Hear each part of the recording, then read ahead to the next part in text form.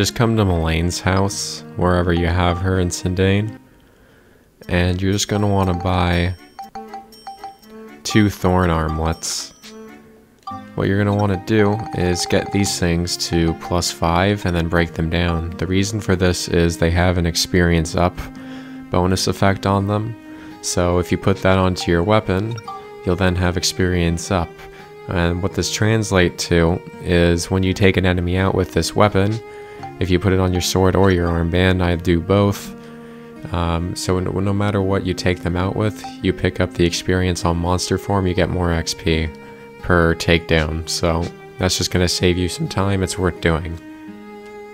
After you have the experience boost on your weapons, grind the first floor of the Moonflower Palace until your monster's level 51. So I haven't actually done a single thing of combat at all whatsoever with this. I got him up to level 26, so now we have the option to change class.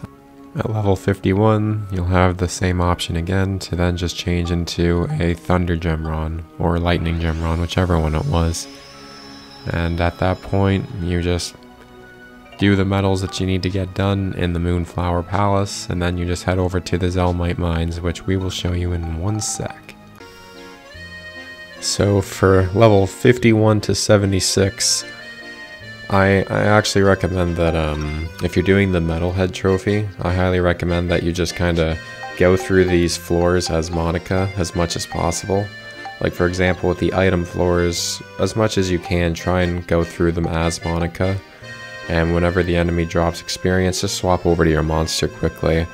Like by the time I was done all this, I was at 65, so I didn't have to grind too much. But when you do have to grind, I recommend the floor Firm Belief.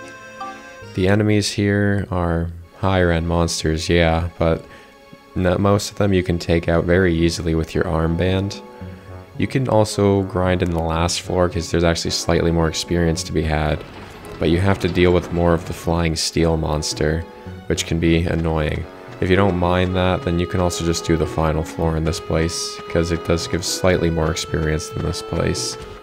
This is the only mob that is resistant to your armband, and you should use your sword on.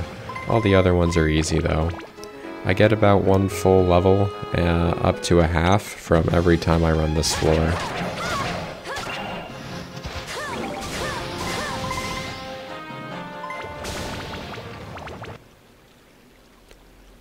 There really isn't much more to say about it, that's it. So we're basically just going to go through this floor, get to level 76, and unlock the trophy.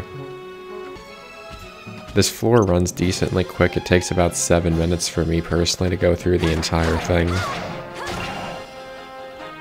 I think that bomb over there will give us our level. Oh no, he did. Cool. We're at 76 now. This is actually going to be the platinum trophy for me. We're going to do Holy Gemron. What? Your monster's evolving. And there we go, that's the platinum too. Sweet. Got 5 rubies for that, okay. Well, there we go. I only grinded up 1 monster, and that's probably all I'm ever gonna do. I think this is the newer monster drop, and it also gave us 5 rubies, right? That's a lot. Yeah, it's cool.